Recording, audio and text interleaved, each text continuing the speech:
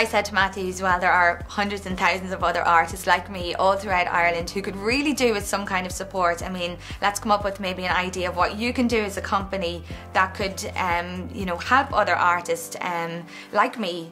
I suggested to the guys, Karen and all the team at Matthews, that I said advertising is something that us artists don't really get a lot of money to spend on. It's usually the last thing that we think about and usually the thing we need most. My suggestion was, well, you have a lot of coaches out in the yard there and on the road. Is there any chance that you might give one of them coaches up to like somebody like me or something, an artist, like give that space to them? So many times throughout a year I like, oh God, they're really running with this, you know, and with that we worked out the logistics of it and what an artist could get from it and who could benefit from it, and it just took off. It's been like an incredible opportunity to have my name and brand all over Ireland, up and down the road every day. Anyone who wins this opportunity is going to benefit so many ways. Obviously the publicity and the business that comes from that publicity, there really isn't a value I think that you can put on it. I'm so excited, I guess, about having been on the bus, and I'm really excited about the next person and the people to follow on the bus. There are 1,000 more artists behind me who need this sort of opportunity. I wish everybody who enters the very best of luck, and a